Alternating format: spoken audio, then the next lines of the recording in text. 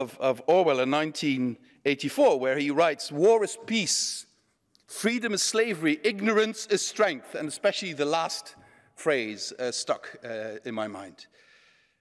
So, colleagues, don't fall into that trap, and especially if the temptation is to gang up on the right side of the political spectrum, don't fall for the temptation if that means it forces you to deny the facts. Dutch politics were mentioned. The Christian Democrats in the Netherlands at some point tried to set up a cooperation with the extreme right. They're still recovering from it. They won't do it again, they learned that, but they're still trying to recover from it.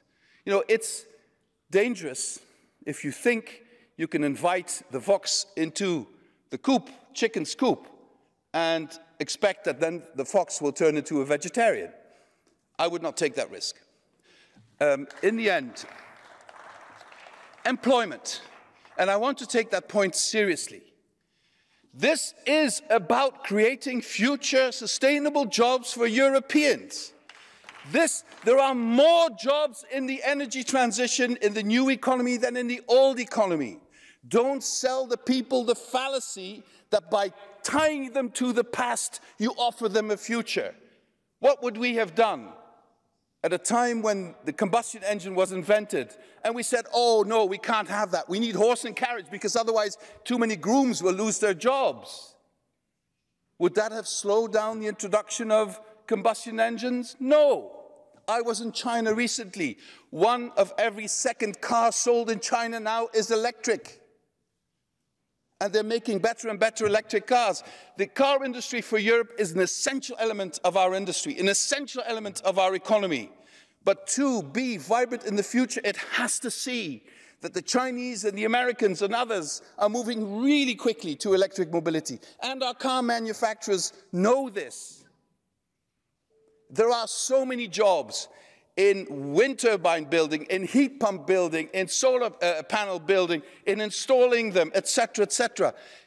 All the facts, if you want to follow the facts, point to more jobs in the new economy. But, and there we have to have a discussion here in the Parliament, how do people who have the old jobs today go to the new jobs of tomorrow?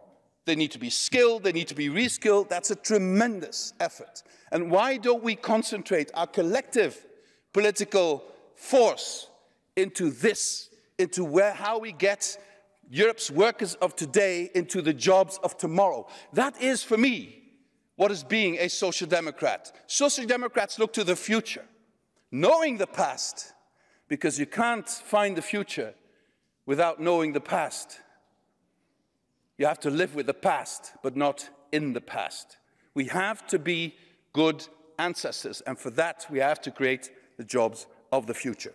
Thank you. Frans